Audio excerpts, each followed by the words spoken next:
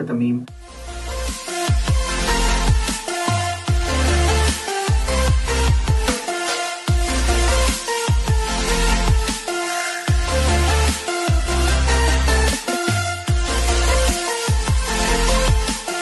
Every year, we come across some students who, after the exam gets over, tell us that they could not complete the paper. They left around 10-20 questions in the end. And the moment we hear this, we have the sinking feeling inside, knowing that this is going to make it very difficult for this candidate to get a very good rank. So, in the same sense, those people who go for the exam and who are not able to complete all the 19 subjects. And every year this happens, we hear the stories, we are hearing it from so many years, that when students go for the exam, when they are in a crunch, when they don't have time to revise, when they cannot do all the subjects, then they leave a few subjects. And it's some subjects or the other that they tell, okay, sir, I could not do these subjects. And that also gets the same kind of feeling. We know that really reduces the chances of this candidate to get a good rank. The point that means is that when you're going for an exam like NEET or INICT, it's imperative, it's very important that you do all these subjects. Don't leave any subject and go.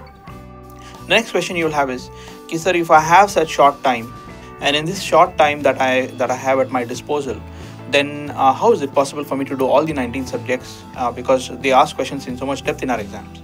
I think the answer to that Dbmci has come up in a very nice way by this power course. And what we have tried to do in this power course, at least what I'm planning to do in the power course in medicine, is cover most of the important topics that they are repeatedly asking in the exam, touch upon the important topics in medicine, let's say in endocrinology, all the important areas that they're asking questions in the exam, in cardiology like arrhythmias, ischemic heart disease, the difficult topics. That's one. Secondly, the important topics that are circulating in the exam nowadays. Third, the new things that have come, new guidelines have come. So we're trying to do those in general. The 4 days of medicine that I'm going to do, I hope to touch upon all the important areas that they will be asking. Now, it's not possible to complete the entire medicine in that, I agree.